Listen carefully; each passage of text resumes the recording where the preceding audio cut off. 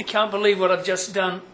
I've done two really, well, not terrific, but pretty good videos on my two Maccaferri guitars, which were made in the 50s by the Maccaferri company, using a product specially designed for them by Dow Chemicals called Dow Styrene. It's a form of plastic.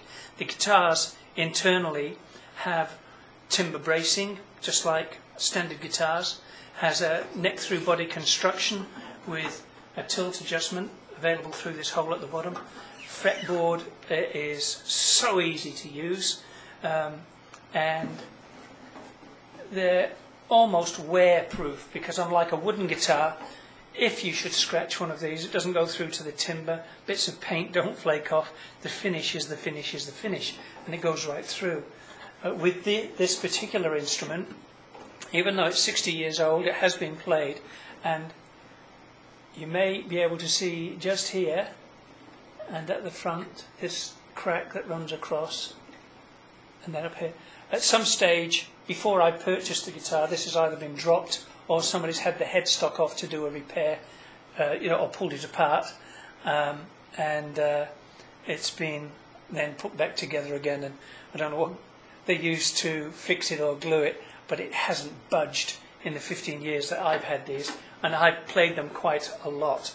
Interesting thing about playing these guitars is they show little or no plectrum wear. It's very hard to see, and you've really got to get the light right before you will see it. So the guitar actually stands up pretty well, considering. This being the flat top, I don't know what the purpose of it was, why he made a flat top and an arch top. I have the arch top here, I'll show you in a moment, but maybe it was to do with different styles of music to be played on them. I find this so easy to play. I'm a lousy player these days. Once upon a time I was not a lousy player, but I'm old and tired.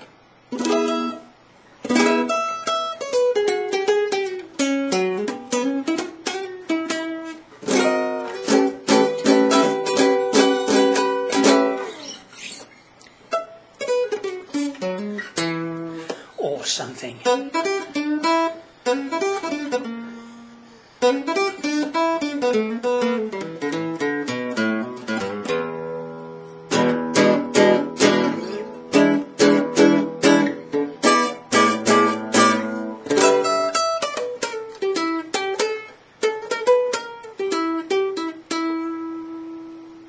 Stays in tune all the way up. It's delightful to hold. I don't know what the word is, ergonomic perhaps, but and light. I guess it wouldn't weigh much more than a couple of pounds. So if you want to sit down and rehearse for hours and hours and hours, not going to wear you out. Plus, they're unique. They're not building them anymore, and they've now become quite a cult item. 15 years ago, you could pick these up seriously cheaply, if you could find them. They weren't. I think people tend to hang on to them. For example, Jeff Beck has still got his, wouldn't part with it for quits. Lead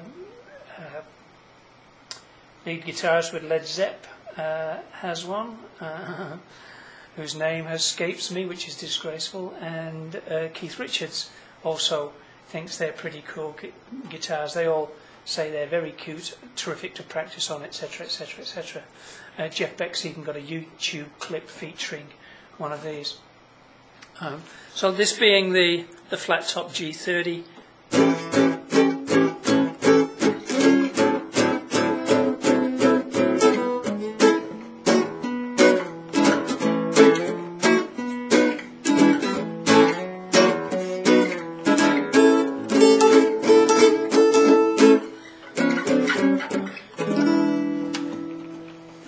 That'll be enough of that. But yeah, that's a great little guitar. There's no lifting of the body anywhere. No scratches on the side of the guitar. And the front looks pretty exy for a 60-year-old guitar. They could both definitely do with new strings, I'm ashamed to say, because I haven't changed the strings in some while. It might be the equivalent of playing a Telstra telephone cable. So this is the arch top. You can see it's got an arch top construction, slightly different bridge and bass, string plate at the bottom there, but essentially the same design and size and so on and so forth. Pretty cool headstock, Maccaferri, the little crown and everything, and again, just a nice guitar to play. My playing is pretty atrocious.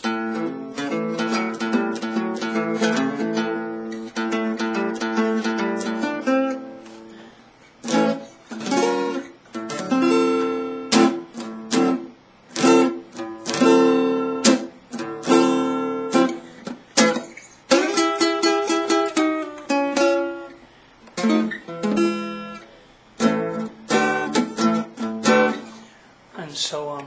Again, the story with this one is probably the same idiot or his cousin playing it with the belts on, but doesn't affect the tone of the guitar or the playability, or in fact the desirability. I can't believe how much these are fetching in the States. These two are for sale. The reason I'm doing this video is I said almost all of this stuff on the last attempt I made. I kept saying that the damn things were made in Chicago. They were made in Brooklyn, in New York, in a purpose-built factory built by Dow Styrene and Maccaferri to build these instruments.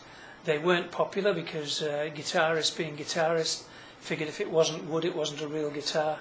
However, tragic error, they're really excellent little instruments. I reckon in certain instances you could take these out on stage to show the people coming to see you